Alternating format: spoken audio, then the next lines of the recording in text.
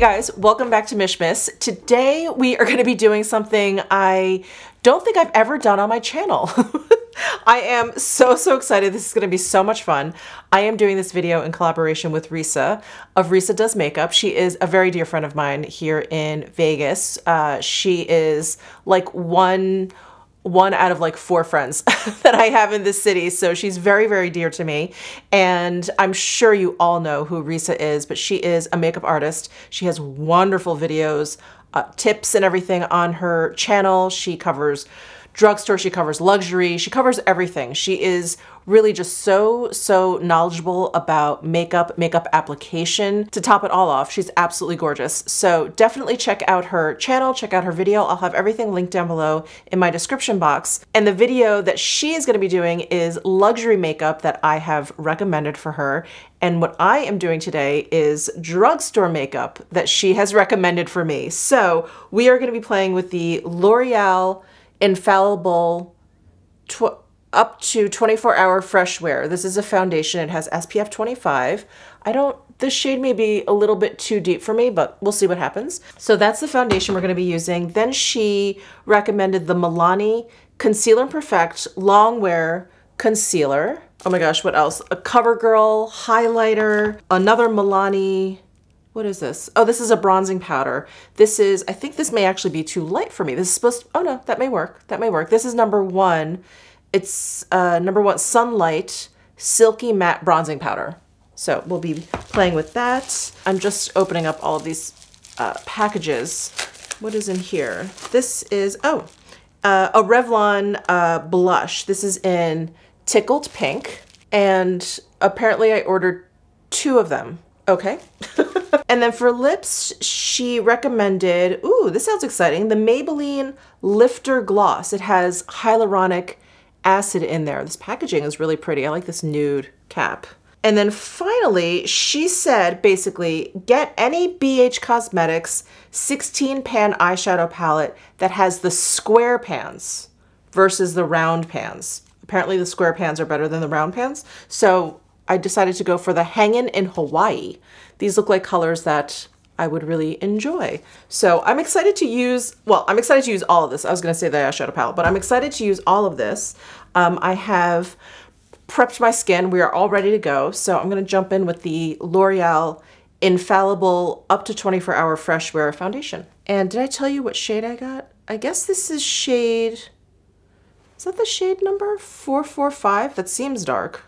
Why did I get that? Anyway, the SPF in here is octinoxate and titanium dioxide. So it is a mixture of chemical and physical sunscreen. It's a little bit on the runny side. I was kind of expecting something more lotiony. And yeah, I think this is gonna be a little bit too deep for me. I don't know why I ordered 445. That number even just sounds too deep for me. I should not judge until I get it on. I've got my BK Beauty 101 brush here. Yeah. It's definitely a little bit too deep, but I have a turtleneck on, so not that big of a deal if it doesn't match my neck. This shade is actually like a good match for my forehead, which is, as we all know, like much deeper than the rest of my face. Okay, first observations. The finish is very skin-like. Not a ton of radiance, but not too matte. It looks a little matte down here. The one thing I will say though, I find this foundation a little bit harder to blend than other foundations I've used. I feel like I'm really kind of working at it. Or maybe I should say it sets down a little bit more quickly than I'm used to. So I feel like I need to work a little bit more quickly. And if it has set down, I feel like I'm really kind of working to blend it out. So definitely a learning curve. Obviously a foundation I've never used before. So interesting. I like the coverage too. It's not too much. I want to say it's a light medium. It's actually almost pretty much covered up this sunspot I have. I have these 2 like really big dark ones here, and this one looks pretty camouflage. So maybe this is more of a medium coverage. Very nice. All right, so foundation is on. Let's move on to concealer. So I have this Milani Conceal and Perfect Longwear Concealer, and I got this in the shade 115 Light Nude. This is probably something appropriate for my skin tone, but this foundation is a little bit too deep. So we'll see how this one works. I'm sure we can just blend it all in. Ooh, oh, that's fun. So it's a regular doe foot applicator, and I'm just gonna use this same BK Beauty brush just because it fits right under here so perfectly. Yeah, that's pretty light. That's pretty light. Let me blend that down. Really, really high coverage with this concealer for sure. And I don't think I learned my lesson, but I think this concealer set a little bit more quickly than I thought too. It's like taking a bit for me to blend it out. The texture of this concealer is a little bit thicker than what I'm used to, but the coverage is there. I want to say it's a pretty high coverage concealer, but so far it looks really great underneath the eyes. I don't feel like it's emphasizing any of my dry aging skin under there, and it's not really creasing. Huh, not bad. So far so good. All right, so that was the, what was that called? The Milani Conceal and Perfect Longwear Concealer. All right, we are chugging along. So I did not get powder, although I thought I did get powder. Maybe that's what this snafu was. Huh. Anyway, I don't think I need it necessarily. I do feel like both of these products have set down nicely. You know, they don't feel tacky on my skin. They don't feel like they're gonna move or anything. And I have very dry skin. If you're unaware, I have very, very dry skin. So if I don't feel like I have to set something down, I generally won't powder my face. So let's just move on to bronzer. So I have this Milani bronzer. It's the Silky Matte Bronzing Powder in 01 Sunlight. And that should work for me. I do like the tone of it, at least in the pan. It looks very neutral. So I'm gonna use my Refer P22 brush. Actually, I think they renamed it to just 22. It kind of has a, like a cocoa butter. Yeah, cocoa butter scent. I really like the tone, but I think it looks a lot warmer on my face than it does in the pan. I don't know if you guys see that, but in the pan it looks very neutral, almost, I don't want to say cool tone. It's very neutral. It's definitely very neutral. And on my face, I feel like it looks warm. Anyway, all's well that ends well because I do really like the way it looks on my face. Okay, next up is blush, of which I have two. So this is the Revlon powder blush, and it is in shade number 14, Tickled Pink. So here is Tickled Pink. I'm gonna use my Refer number 24 brush. Ooh, that is powdery, and it picked up like a lot of product. Let me, let me knock that off. I went in a little too hard.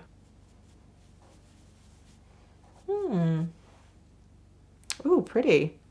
Pretty. This is like the perfect kind of like cool tone, like bubblegum pink. So this blush is definitely a lot matter in finish than I'm used to. Usually after I apply blush, I can kind of step back and take a look and I see kind of like a pretty sheen, but this is really pretty flat. This is probably the flattest blush I've used in a very long time. Not really my preference, but this color is so pretty. It really is. And, oh, okay, well, the lid just came off. Oh, does it just snap back on? Oh, okay. There we go, all fixed. All right. It's funny, I feel like I have so much on my brush because the pink is so bright. It's actually a lot easier to use. Like it looked like I had way too much pigment on my brush, but once I got it on my cheek, it's not so bad. You know what I mean? I don't feel like, maybe I do. I don't feel like I have super crazy clown cheeks. What a pretty color. Oh, I really like this. Tickled Pink, number 14. Okay, and then for highlight, so Risa said to get this CoverGirl True Blend Super Stunner Hyper Glow, and the color that I wanted, I think was sold out.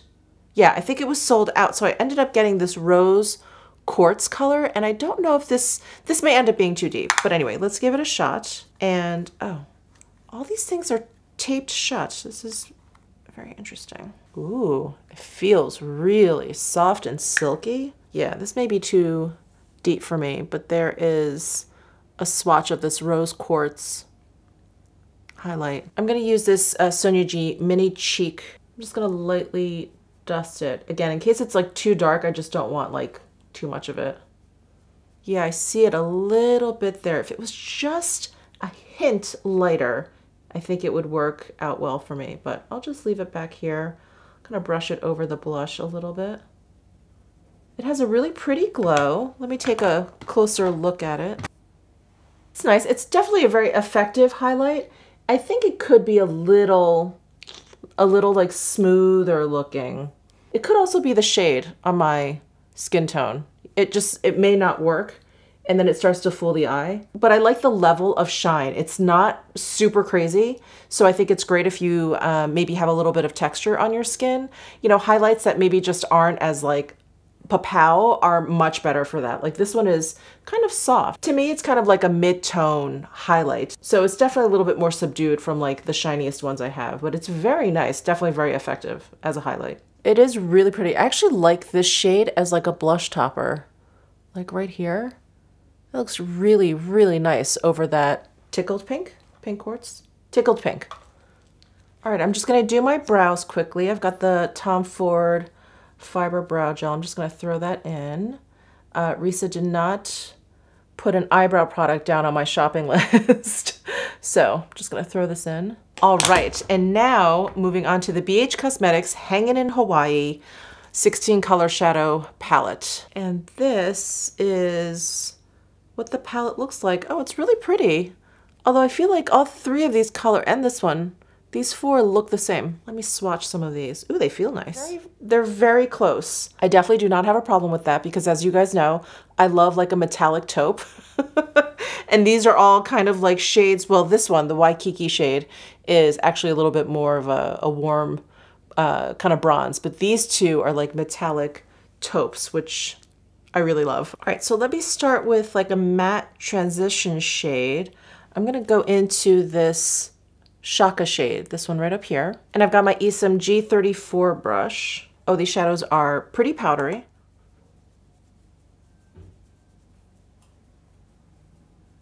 Nice, there is Shaka. A nice, like very subtle transition shade here. So there is Shaka applied. Really nice, that blended in really beautifully. Blends out beautifully. Yeah, and the color like builds up really nicely, slowly, which I like, you know? So you're not like all of a sudden like have gone overboard and you have like this dramatic smoky eye. I'm gonna put that sandy shade, that metallic taupe shade.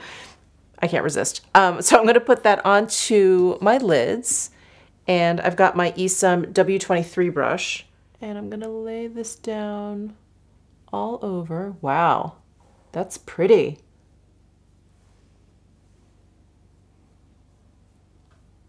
I'm going to go back to my first blending brush. It's the G34, and just kind of work out the edge of that metallic shade.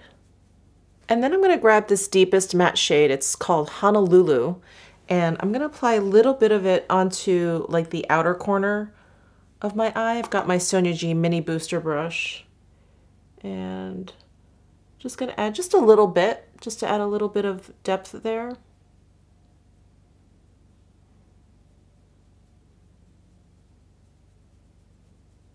Oh, that shade worked out really nicely. I like how that blends in. It took me a little bit to get it blended into that sandy shade, but after working on it a little bit, I think it, you know, it blends in like really nicely. All right, next I'm going to take my Sonia G flat definer brush. I'm going to use this Hula shade in my inner corner. Wow, that is super bright. Ooh, lovely. And I'm going to take my Esom T05 brush. I'm going to go into Mahalo and line my eyes with that.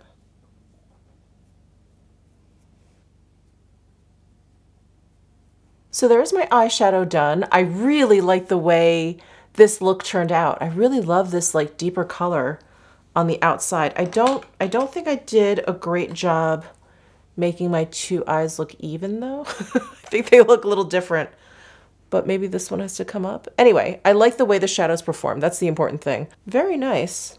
All right, I'm just gonna curl my eyelashes. And the mascara I'm gonna use is one that I actually had. Risa did not recommend one for me. And I actually got a lovely PR package from Revolution Pro or Makeup Revolution, and they included a bunch of mascaras. So I held on to one, and it is the Extension Lash Lengthening Mascara, and it's got this really cute leopard print on the packaging. I just love that. It's got a plastic bristle brush.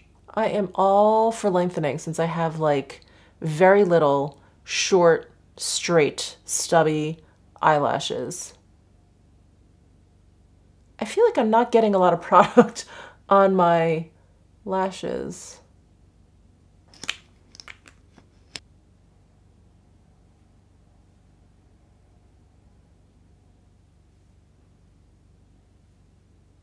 So I'm not a mascara expert by any stretch of the imagination, but I don't know. This one is definitely not impressing me in any way. I don't feel like I'm just like getting any product on my lashes. It's taking like a little bit just for me to kind of see the mascara.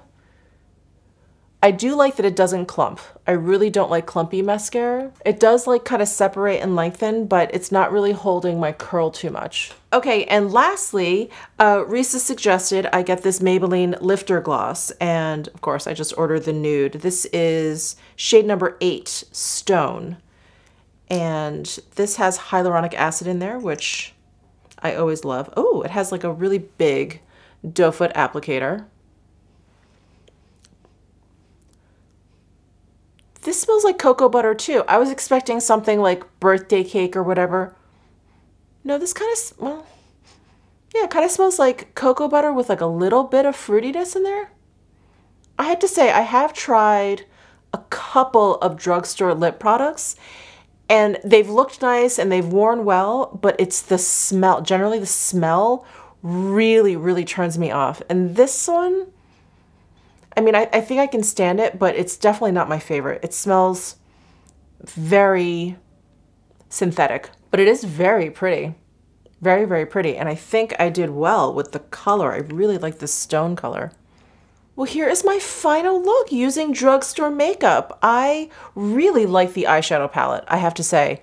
I think that is probably the one thing I like the most. The foundation, I feel like, and I said this about other foundations, and of course I can't remember which ones, but you know, it's nice. I can't really put my finger on anything horrible, but I just don't think it's doing anything for my skin. And I think it's because I have very dry skin, so I need a little something, a little radiance or something going on. Like all this is doing is just kind of evening out my skin tone, but I need a little bit more. With dry skin at my age, I need a little bit more like filtering and softening and maybe just like a little bit of like a radiance to it. But if you don't have dry skin and you just want something that's like on the matter side, you would probably like this foundation.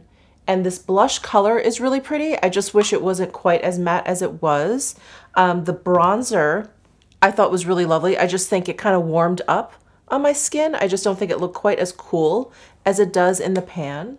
But on the skin, I think it looks beautiful. This highlight is very nice. I think it looks great over the blush. Yeah, everything is a thumbs up. Well, a big thank you to Risa for like putting me on the right track. It's so funny. We'll talk makeup or something, and I get so overwhelmed at the drugstore. So when we were talking about this video idea, I was like, you have to give me a list because I cannot just walk into a Walgreens or a Walmart or a Target and pick out the makeup because it's so much like hanging up there. I just never know where to start. So a huge thank you to Risa for pointing me in the right direction. I think my look came out pretty good. Don't forget to head on over to Risa's channel. I'll have it linked down below in my description box. And thank you guys so much for tuning in. Give this video a thumbs up if you enjoyed it. Subscribe down below if you haven't already, and I will see you in tomorrow's Mishmas video.